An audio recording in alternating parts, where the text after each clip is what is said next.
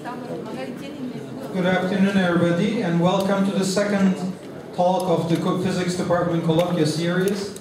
Today I'm very pleased to present Professor Thomas Südmeyer to you. I will introduce him briefly. Professor Südmeyer is currently Director of the Physics Department at the University of Neuchâtel, Switzerland. He's a well-known name in ultrafast optics, so I'm not going to go into those details. Briefly on his bio, he studied at Leibniz University in Hanover and the ENS in Paris from 1992 to 1996, receiving his physics degree, undergraduate degree, during which he was supported by the Volks Fellowship from Germany and the European Union. He did his master's also at Hanover University and then did his PhD in physics at the ETH Switzerland from 1999 to 2003, finishing a few months before me in terms of the PhD. After his PhD, he worked as a research engineer in the Sony Corporation in Tokyo until 2005. From 2005 until 2011, he worked as a senior staff scientist in the physics department back at the ETH. In 2001, he got the ERC grant from the EU, as well as being appointed as full professor at the University of Neuchâtel. He is presently the head of the Time and Frequency Laboratory at his university. Thomas Südmeyer also serves the Ultrafast optics community as an associate member of Optics Express, in addition to chairmanship, co-chairmanship, and community membership of various international conferences. I'm very happy to present him to you and looking forward to listening to his talk.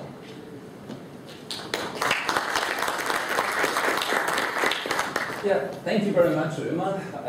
It is really great to be here. It is a pleasure to be able to give this talk. Also, thanks a lot for the lab visits. I have to say that I'm deeply impressed by the equipment that I've seen here, a large number of new buildings, but more importantly also a large number of very enthusiastic students. It was fun discussing, and I'm looking forward to continue this tomorrow. So today I would like to talk about recent trends in ultrafast lasers and frequency combs. By the way, this is a picture of Neuchâtel. So we are here at the lake of Neuchâtel. Our university has several buildings. Our building is here somewhere. And many of you might not know where is Neuchâtel. So, well, let's start with Switzerland. So this is Switzerland. There you have France, Germany, some other countries. There's Munich, Paris, and here Milan.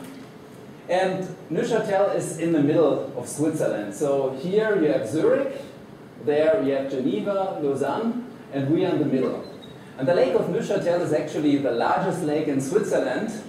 Well, this is because the two bigger lakes are actually shared either with Germany or with France. Our group at the university has about 25 people, so this is a picture of all of us. We are two professors in the Time and Frequency Laboratory, Gaetano Miletti and me. And in my subgroup we have about 15 scientists working on various aspects of time frequency. So this is a picture of a ski trip that we did recently. Not everybody is here. You might know Kutan, who is over there. So this was, I think, his first skiing experience. And I'm glad to say that he survived everything and did very well. So I'm talking about lasers, but we are the Time Frequency Laboratory. So how does it come together? Well, first of all, the Neuchâtel region is a region in which time measurements are quite important. So the local industry is strongly based on the watchmaking industry, but also even on the atomic clock-making industry. So this is one old example of a clock that has been done, which is now in a museum in Neuchâtel. And today, on the other hand, we bring this together with light. That's because light allows us to do extremely precise measurements. And that's what I'm trying to explain a little bit in the following. And Ömer told me that a lot of you are actually not in the physics program or in the physics graduate program, but undergraduate program. So I will start with some pretty fundamental basics. I hope the people who know better will not be annoyed by it. afterwards I will also talk a little bit more about the detailed aspects of our work. Okay, so let's start with time. For a long time, humans defined the time by some periodic events. The easiest periodic event is taking, for example, the rotation of the Earth, the date, or what you also could do is taking the rotation of the Earth around the Sun. And for a long, long time, this was used for the definition of the time. Only in the 60s, approximately 60s, 70s, a redefinition of the time was done, and there a transition in the cesium atom was used, which is in the microwave region. So it's a transition of about 9 gigahertz, several times higher than the frequency of your microwave, and that defines now the second. So an even number of the oscillations is the definition of the second. And humans have done a great job in getting better and better precision for clocks. So initially in the year 1000, the precision was not very high. So I mean, there you were talking about several hundred seconds per day of unprecision. So here you can see precision as function of time. But then, especially also with requirements of navigation. So if you have a ship, you want to be very precise, you need a chronometer. And there a race started to develop more and more precise clocks. And afterwards, quartz clocks came with higher and higher precision, and the first cesium clocks, they had a microsecond per day. And nowadays, with the primary cesium clocks, you can get to a precision of 100 picoseconds per day. Well, this raises the first question: what the hell is a picosecond? Because this is a unit which is not really that usual. I mean, everybody knows about the second. That's the time scale with which humans can easily identify things. If you go to the millisecond regime, you already need fast photography to resolve some events. Microseconds start to be even more complicated. Nanoseconds, you're in the range of microtechnology, computer frequencies. And then the picoseconds, that's 10 to the minus 12. And that's a time that you need, for example, for some processes in molecules. And if you can then go to the femtosecond regime, you are in the regime in which you can have chemical reactions occurring. Femtoseconds, that's then 10 to the minus 15 seconds. So that means if you have 100 picoseconds per day, you have a precision of 10 to the minus 15. So, okay, 10 to the minus 15, what does it say? What does it mean? Well, let's have a look at this precision on geological timescales. So, this is a timescale of the Earth. So, starting from the formation of the Earth about 4.6 billion years ago. And so we are now here, and if we now imagine that we would be able to measure the time from one important event, one very important event was just 100 million years after the formation of the Earth. This was a collision of the Earth with a big, well, mass-sized object, which was the origin of the formation to the Moon, at least according to the latest interpretations. And if we would be able to start the clock at this time, when the Moon was formed, so 4.5 billion years ago, with a precision of 10 to the minus 15, today it would only be off by 142 seconds. So this is a pretty impressive accuracy that you can get. Or let's take another example. So here, at the end of this time scale, the extinction of the dinosaurs happened. Some people believe it's also linked to some asteroid colliding with Earth, but people do not really know where exactly it comes from. But if you would be able to measure this time scale with 10 to the minus 15, you would be on the second time scale. So you really can measure extremely precisely events at the 10 to the minus 15 level. In Neuchâtel, we are developing one of these primary fountain cesium clocks. So the idea is that you have a hyperfine level transition in the cesium, and you're excited, and then you want to leave the cesium atom alone as long as possible, and then afterwards, after a certain time, ask the state again. The way how is it done? It's done in a fountain system. You throw the atoms into the air, or well, into the vacuum, and then look at it about half a second to a second later. And all other clocks, based on this principle, are operating in a pulse mode. And in Neuchâtel, we are developing for more than 10 years a system where it's actually a continuous fountain. So it's a parabolic clock, which was started under my predecessor, Pierre Thoman. And we are getting close to having first results with this clock, which is a different operation principle to the normal fountain clocks. And with this, we hope that we can bring Switzerland back to the countries that define the international atomic time, because unfortunately, for a watchmaking country like Switzerland, it's hard to accept, but currently Switzerland does not define the international atomic time. And I think actually Turkey does. So we hope that we can catch up. With this, we will also be able to participate in quite interesting projects, comparing, for example, this parabolic clock with other clocks that work in the standard way. That can be done via a project called ACES of the European Space Agency, where we are partner. And here the idea is that you put some atomic clock onto the International Space Station, and then you can compare different clocks worldwide via radio or laser links to the space station. So let's come back to this diagram. Well, why am I not talking about standard atomic clocks if before I was talking about light and higher precision? Well, this is because actually some breakthrough happened in the year 2000, and that was a realization of development in the laser world, which will I explain a little bit later more in detail. And that then resulted in the realization of optical atomic clocks. And with the optical atomic clocks, we now have a potential to go to 10 to the minus 17, 10 to the minus 18. So a factor of 100 to 1,000 better than what is possible with the current clocks. And this then gives really exciting possibilities for further measurements, also concerning about, well, fundamental physics.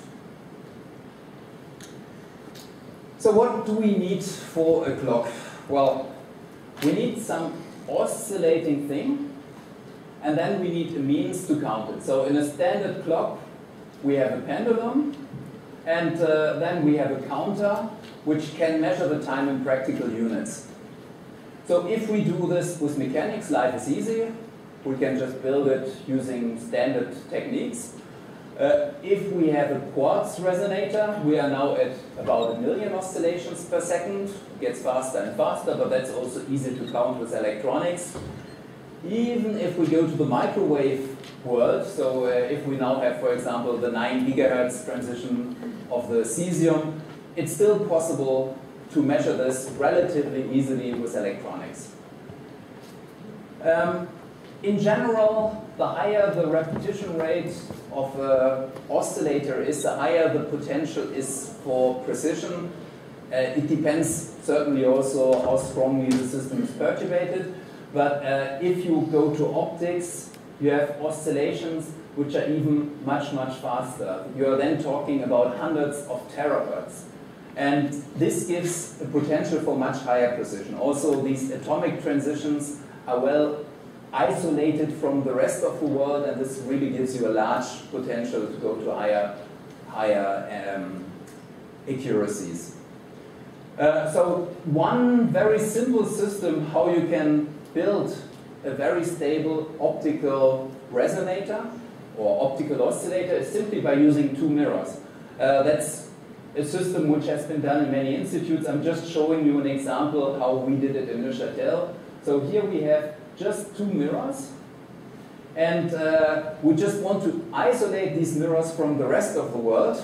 So we put it then into some special housing, gold coated, and then we have 3 different layers. We have put it into a special way that vibrations are not important, put it into another housing again, finally shielding it then into vacuum, and this then gives us a reference cavity which we can use for extremely high stability. And this allows us then to have a reference cavity where we can go to 10 to the minus 15 or better. But the big problem that you have with optics is that, well, if you have so many oscillations per second, how on earth can you count these oscillations? Electronics is not fast enough anymore. There is no simple way, or for a long time there was no simple way to simply count in a phase-stable way the number of oscillations. And for this, you can use laser technology. So as some of you are graduate students, I also want to say a few words about lasers. So laser light amplification by stimulated emission of radiation has inspired a lot of well, appearances in more popular science. One of the first appearances was in a Bond movie where they already in the 60s were using a laser to cut Mr. Bond into 2. Well, I have to say this biomedical application at that time was not really real. Lasers at that time were not powerful enough to do such a job. But okay, so what is a laser? So you just take a cavity, so 2 mirrors, in between you can have a standing wave of light, and then you put some energy into it by using an amplifying medium. So you have an amplifying medium, you excite it with a pump source, and then you can get a population inversion. And since Einstein, we know that this can then be used for amplification of light. And it's a little bit like if I would take this microphone, bring it close to a loudspeaker, you would hear the beep, and that would be a kind of feedback. You have an oscillator with an amplifier, and that gives you a feedback, and you can get, like the beep for the microphone, a very pure frequency. So this is a basic idea of a laser. And compared to a standard light that you have one key advantage, that is the coherence that you get. So with a laser, you have the spatial coherence, which allows you propagation over long distances, even up to the moon. Or you also can focus it down to very small spot sizes, concentrate a lot of energy into a small spot size. And this is actually steel that is cut with a speed which is quite incredible. So today, with high power lasers, it would not be a problem to cut a human into 2 in a very, very short time. So this is the advantage of the spatial coherence of this laser beam, sending light over large distances or focusing it down to the regions of the wavelengths of the light, to the micrometer region, typically. But you also have an additional coherence, which is the temporal coherence. And this allows you to either have a very long duration and an extremely narrow small spectrum, or on the other hand, you can also create very, very short pulses and have a huge spectrum. Now that's something which I quickly want to show here in this animation. So it's basically a Fourier transform, what you're doing. So if I just take a couple of modes, so if I just have a laser oscillator, and so I just have a wave oscillating in there, so that's one mirror, that's the other mirror, and I don't know, okay, just 1 second. Okay, so here you have just one mode running into an oscillator, so mirror 1, mirror 2. You have the standing wave pattern, which is moving. And if you now add additional modes into it, so now I have a couple of more modes, then suddenly I start to have some pulse-like structure that evolves. All these modes have to be added in a phase-stable way. That's why you also call it mode locking, so the you have the individual modes, the longitudinal modes of the laser cavity that you lock phase stably together. And the more modes you put into it, now I'm putting a couple of more modes to it, the more I have something which is like a pulse that is oscillating in the cavity. And now if I take really a lot of the modes, then suddenly I have a wave packet which is oscillating inside the cavity. And so the basic message is, the broader the optical spectrum is, the more of these individual single lines I put into the cavity, the shorter the pulse gets. And that's a way of mode locking.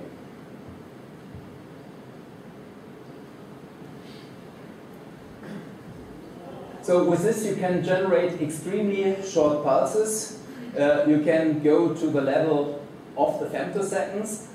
So and this allows you to resolve very fast processes. So let's just have a look at different timescales. Why is it important to be able to resolve fast processes?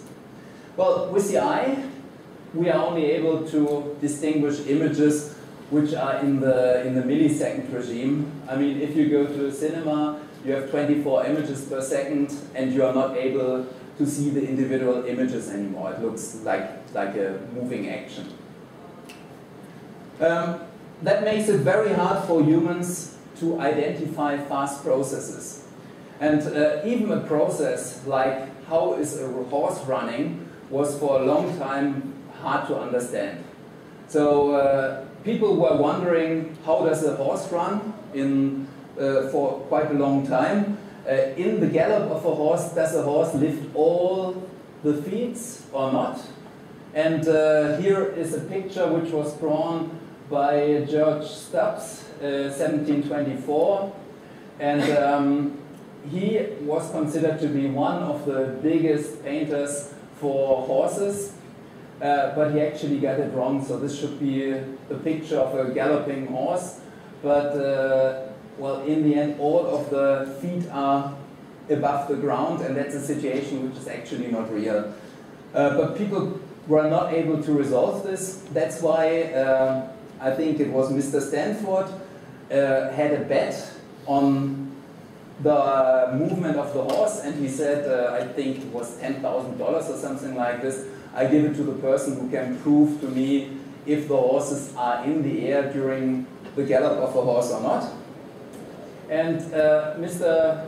Muybridge in 1878 actually could resolve this problem by doing fast photography in the millisecond domain. So he had several cameras arranged, and then with this he was able to do these movements, these measurements. And the moment where the horses have all the feet in the air, it's actually now. So it is not when the horses are on the long side, there's always one touching the ground, but actually when the feet are close to each other. So being able to resolve fast events allows you to understand processes of the nature. And another pioneer for such measurements was Harold Edgerton. So he uses flashlights to resolve events on the microsecond scale. So here, for example, there are a couple of nice pictures that he took. The movement of somebody in sports, for example, or what happens if you have an apple and you shoot a bullet through the apple. Another thing which I find quite astonishing is, well, what happens when you destroy a balloon? So here he has a bullet which goes through 3 balloons, and you can now see what happens. This one was the first to be destroyed, so it's already losing his form. This balloon still keeps its original form, but here on the other hand it's already destroyed. So you can learn something how systems are collapsing on a fast time scale. Well, going even further in resolution, so if you now use femtosecond lasers, you can do measurements on 100 femtosecond time scale, and or even faster. And that allowed Amit Sevail in '94 to understand which transitions occur during chemical reactions. So understanding which paths of several passes that you have during a chemical reaction is in reality followed. And that got him the Nobel Prize a few years later. So there's definitely a point in trying to have very short pulses. You can use it for many, many measurements. So the first examples that I was giving was on accessing ultra-short timescales. If you're thinking about more practical applications, you can, for example, also use it for very fast communications, because you can put a lot of events into 1 second. The second area is that, well, laser light, because of the coherence, you can focus it in space.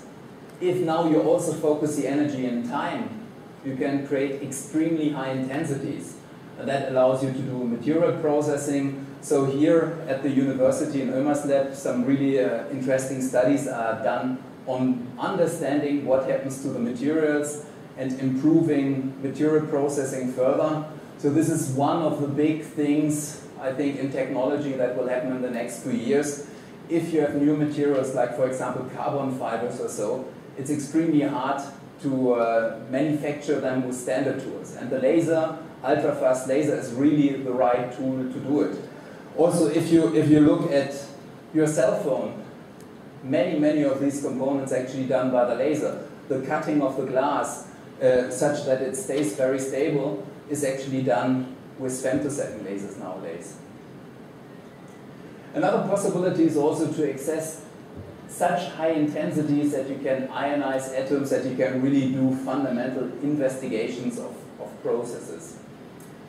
And a third thing that you have with these ultra-fast pulses is, well, I showed you before how the different modes couple together to generate this short pulse. So you have, that means that with these short pulses you have a broad optical spectrum which consists of individual lines, and you can also make these lines very, very stable, and that is highly attractive for precision spectroscopy, and that is actually the technology that allows to build the optical atomic clocks. Now, why is this so important? Well, what we want to have is a possibility to link a very, very stable frequency of the light, so hundreds of terahertz, to something that we can measure. And measuring means that we would like to have microwaves. And the idea is that we need a kind of ruler, so we have something turning extremely fast, and we want to phase stably, like a gearwork, link it to something slow. So that even if this turns extremely fast, we know exactly with the slow wheel how many of the optical turns we had in total. And that's something that can be done if you have this extremely precise frequency column. You can bring another frequency close to it and then measure a beating signal which is in the microwave region. So you create a frequency comp which is very, very stable, and you can do this using optical technologies, and then you can measure the beating, and this gives you then the stable microwave signal. That was one of the big revolutions, I would even say in physics in general. It resulted in a Nobel Prize for Hensch and Hall when they did it. I think the Nobel Prize was given in 2005, and the invention was in 2000, so a very short time after its invention, which also highlights the large potential that you still have. And in terms of science, there's really a large class of measurements that you can do: length measurements, time frequency transfer, fundamental physics. You can even use these frequency comps for looking for extraterrestrial planets which are Earth-like, because for this you need spectrometers that can look at stars and detect very, very fine frequency shifts, and you can use these comps to calibrate an astronomic spectrometer to a higher level than what is currently possible. On the other hand, you can also use it for stuff like even cryptography, arbitrary waveform generation, sensing, spectroscopy. You have a large number of precise frequencies, so you can look at many transitions at the same time. This would, for example, allow for a device where you can do analysis of a gas, trying to detect some health problems that you may have. Or you can also use it for another thing, which is attosecond science, where then this carrier envelope offset frequency in the frequency comp actually corresponds to a phase shift between the envelope and the pulse. I don't want to go here too much into the details, but you have physical effects for which this is really important. Now the basis of the whole frequency technology is actually a femtosecond laser. So you have a system where you have a saturable absorber, which acts as a mode locking element. So you have the gain and you have one element which absorbs the pulse and has lower losses if there is a pulse in CW light. And in this way you get an operation where you just have then single pulses coming out of the laser. So you have one pulse oscillating backward and forward inside the laser cavity, as you could see in this animation. And the easiest way to get this operation is by using a saturable absorber. Now in the following I want to go a little bit more into the details on the research of such frequency comps. So it will be somewhat more technical. So different research directions. On one side what you would like to have is low noise. So you would like to have the individual lines in your frequency comp, or that you get from the ultrafast laser, as narrow and as stable as possible. A second area is that for many applications you actually would like to have higher repetition rates. If you increase the repetition rate, which means you make the cavity shorter, then actually you have larger spacing of the individual modes. And that means if you have given energy, given average power, like for example 1 watt, you will concentrate this more strongly, so you have more power in the individual lines. Then another direction is that you would like to go to higher and higher power levels. That would just increase the power of all different modes. For many applications there's a big advantage. For example, you would be able to faster detect some chemicals or use it for some other applications.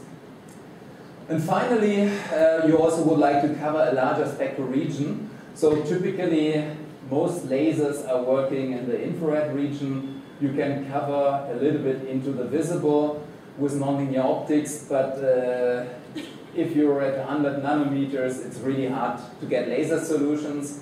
There are also quite some exciting physical systems which are in the VUV or in the extreme ultraviolet, and you would like to be able to cover also these wavelengths regions, so to go to much shorter wavelengths. And finally, one very important aspect, especially if you think about devices for biomedical detection, is that you would like to have compact systems. You don't want to give to your doctor a device which is, I don't know, a cube meter large and costs €1 million if it's about some chemical detection. Ideally, you would like to have something which is very short. So let's start with the first point, which is a compact, which is a low noise. So there I'm talking a little bit of different research directions that we are currently following in my institute. So in order to stabilize the CO frequency, so imagine that this is now your frequency comp. We have two different sources of things that annoy you, that you would like to stabilize. One is that you have a kind of shifting of the whole comp, which is then a change of the FCO. And then the second thing is that you have a breathing of the repetition rate. So here you keep the FCO, which is a frequency. If you expand this comp to 0, between here and the 0 line. And now you would like to stabilize both of them to make it ultra stable. And the breathing, you can change it easily by changing the length of the cavity, using, for example, an actuator in the cavity. And for the shifting, you need an element which has different dispersion. And there are different possibilities. So I'm quickly going over different technologies. If you don't understand everything, it's also not so hard. The typical way how it was done was by using feedback to the gain, because by the gain you then have a different pulse energy in it, and for example things like nonlinearity will behave differently with respect to dispersion, and so that means that you can try to act on the pump current. Another possibility is that you also, but there you have the disadvantage that the lifetime of the gain limits you. And therefore, you could also introduce, for example, a pump AOM. Another possibility is that you really then inside the cavity use an AOM. Then you completely get rid of the limitation that you have from the gain lifetime. You can have a very high modulation bandwidth, but you need to add an additional element in the cavity, which is somewhat annoying in terms of nonlinearity and dispersion.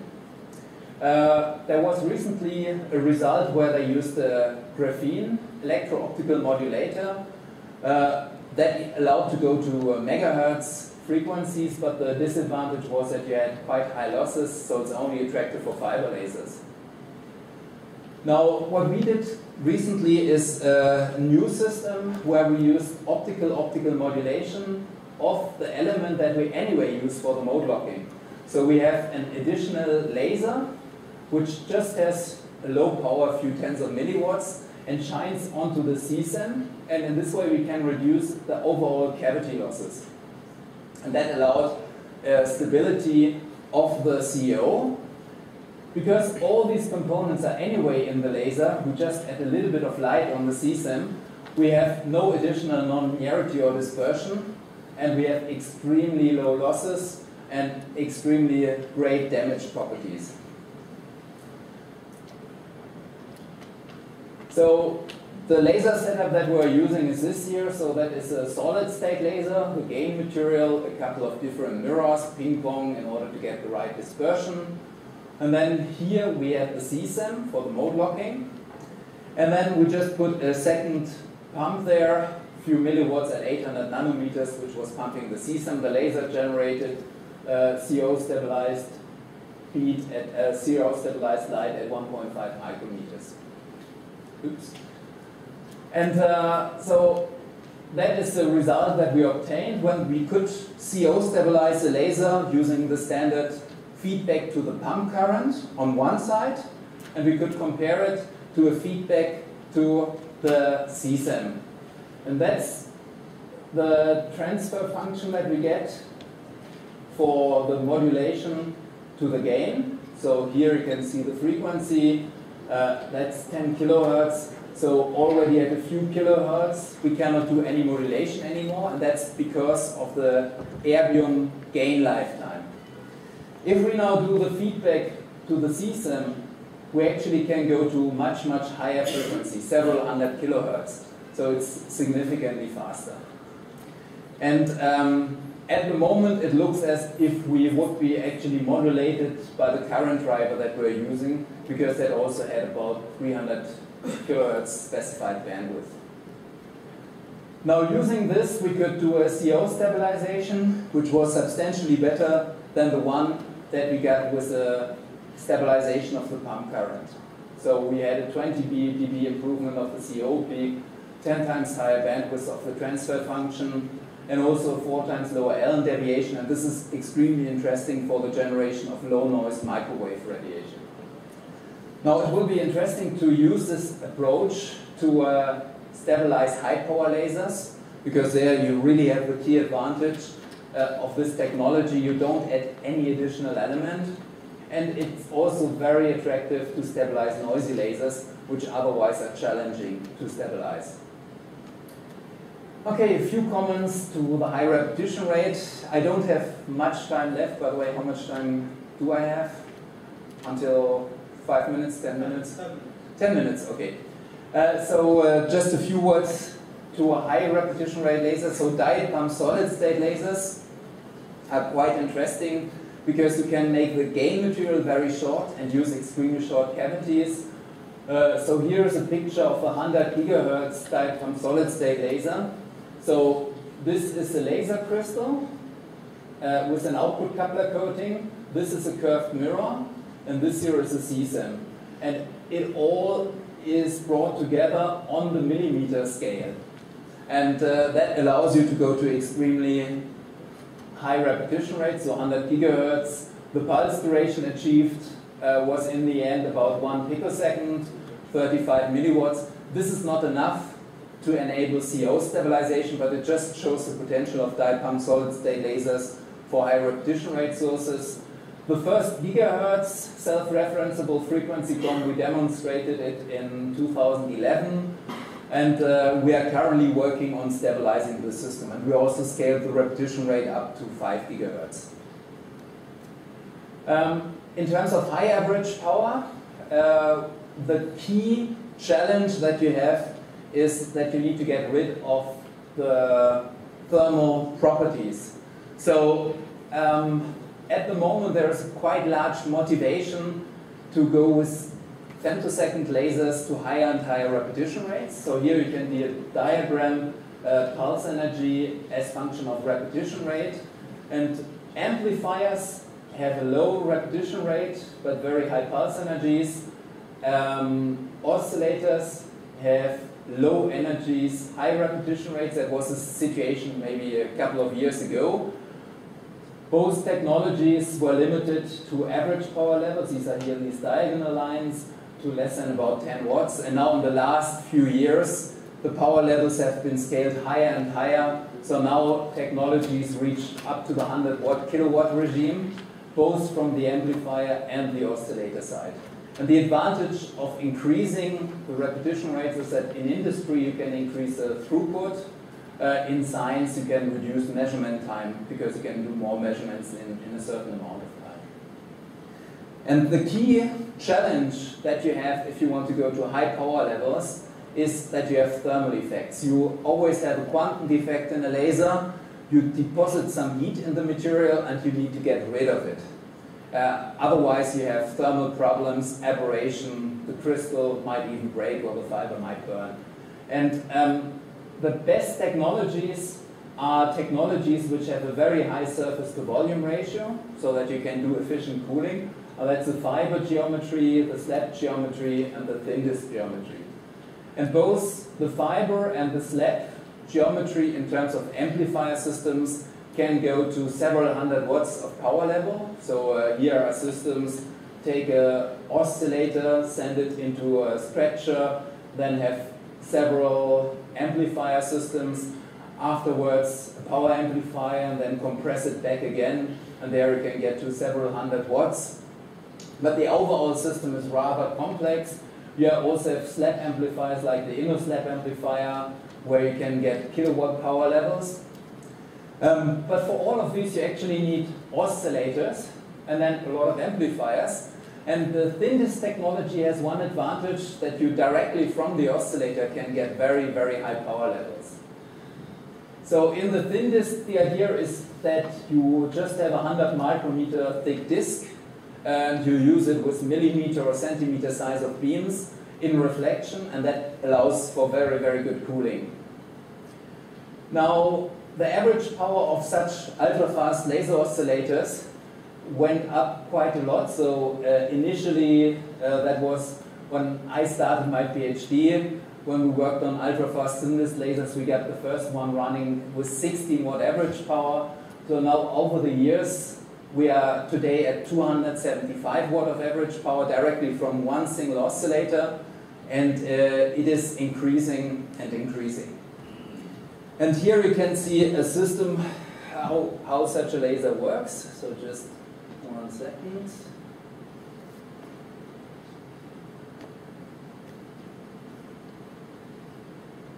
Okay.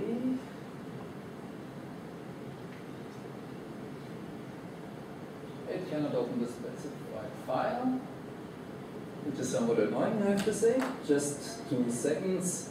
Otherwise, we can do it later. Okay. Here. This guy.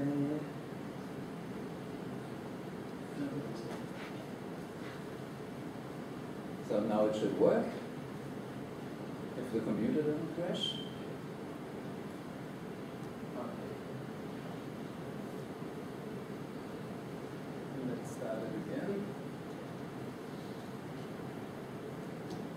Okay, so here you can see the thin disk laser head. Here you have the very, very thin disk in the middle. And because the disk is so thin, in order to get a good pump absorption, we actually have to send the pump beam several times over the disk, because the typical absorption length in such materials with a reasonable doping is a few millimeters. The disk only has 100 micrometer, so you need a slightly more complex arrangement, but with the parabolic mirrors and some back reflectors, this can be achieved. So there you can get very, very high slope efficiencies. These lasers are actually very efficient. In industry, in CW operation, you can buy them, I think now up to 16 kilowatts multimode. So if you buy a Audi or Mercedes, there's a pretty good chance that parts of it have been processed by using thin disk lasers. Okay, so this is the laser head. We have the amplifying gain material in there, and then you just bring a couple of mirrors around it. Here you have the CSEM, and then you have a mode lock laser. So that's kind of the principle how the overall system works. I just want to stop it for 1 second. Just show the final cavity again. So here you then have the laser itself. You just use the disk as a folding mirror. Then you have many other mirrors in addition. Most of them are for dispersion compensation. The CSEM is one mode locking element, and here the output doubler. So in principle, it is a really simple setup, which allows you in an efficient way to go to very high power levels. And we recently demonstrated that you can also stabilize such a laser, which initially was not obvious because of the multimode died in 2012. We could demonstrate the first CO beat frequency detection of such a laser. And then in 2013, end of last year, we could finally demonstrate the first stabilization of a CSEM mode lock thin disk laser. There we obtained an integrated phase noise of only 120 milliradian from 1 Hertz to 1 megahertz, which is a very good result. So, in terms of spectral coverage, we would like to go to shorter and shorter wavelengths. And there actually you have another advantage. If you go to shorter wavelengths, you can have more bandwidth, and that allows you to go to shorter pulse duration. So if you look at the pulse duration that was achieved as function of a year, until the year of 2000, you were limited to the femtosecond regime.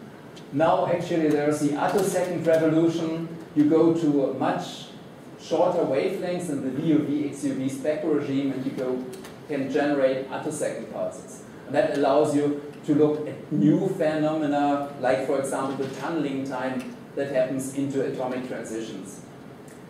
And also light in this range is highly attractive for other things like microscopy, lithography, and so on.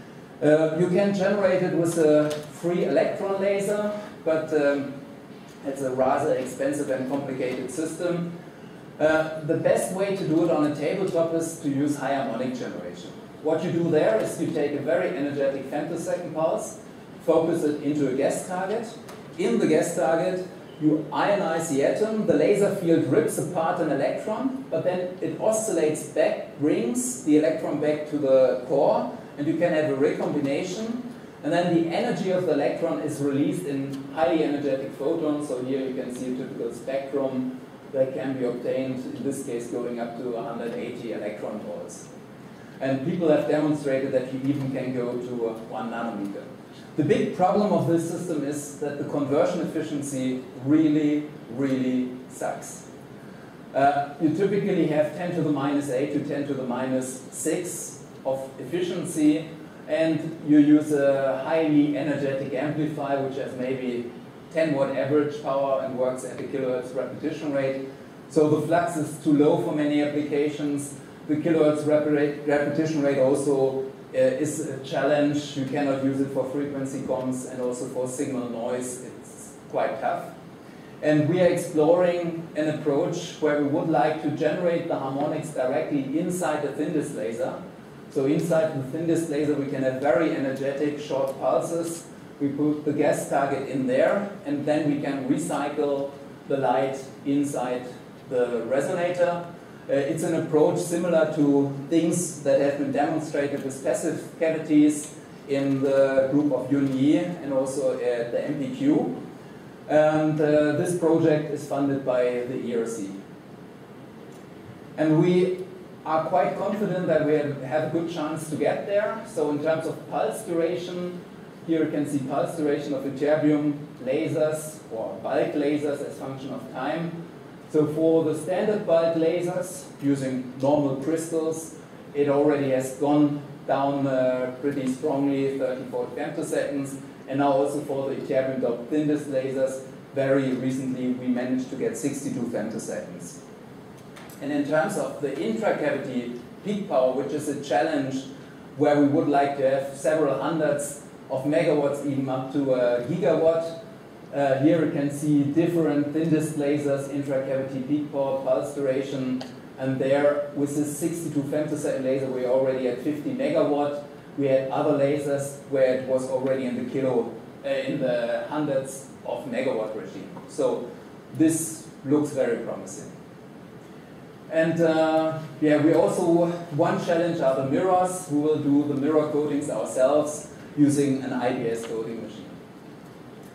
And finally, I would like to discuss very briefly the compactness of these sources.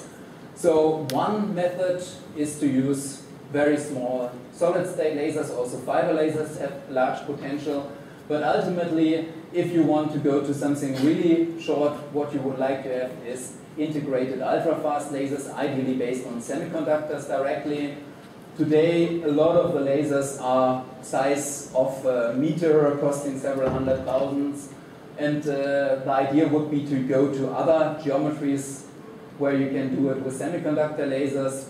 And we have a project where we're working strongly together with ETH, and where we hope that we can use vertical semiconductor emitting lasers, which then can be used for such applications. But I think I don't have time to go further into the details of this project.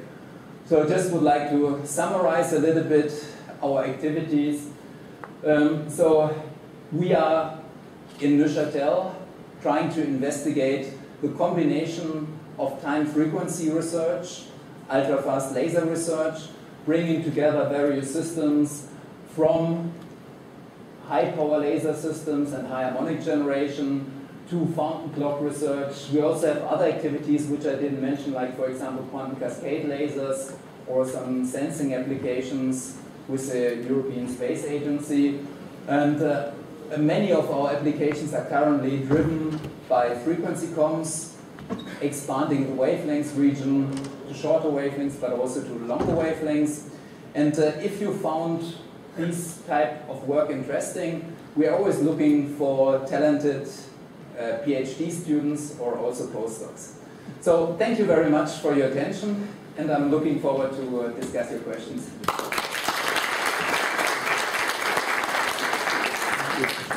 So we have time for a few questions.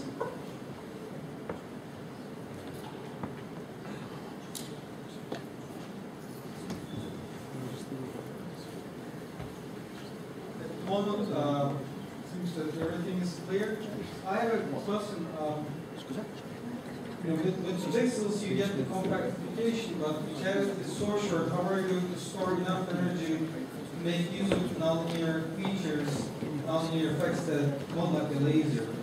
Can you comment on this? Yeah, actually it's a VCSEL, so you have a semiconductor reflecting structure and then an external cavity. The gain lifetime of these devices allows you to easily go to the gigahertz regime, and there it's already quite interesting. But recently some groups also have demonstrated that you even can go to 200 megahertz. So if you optimize the gain structure for a little bit longer lifetime, then you're in the same profile like the standard laser. But you have the disadvantage with such a cavity, 100 megahertz repetition rate corresponds to 1.5 meter cavity length. You can fold it, make it more compact, but I think having a gigahertz laser, which is really small, is way more interesting. Well, let's thank the speaker again. And the speaker will be available outside. We also are serving tea, so come and join us.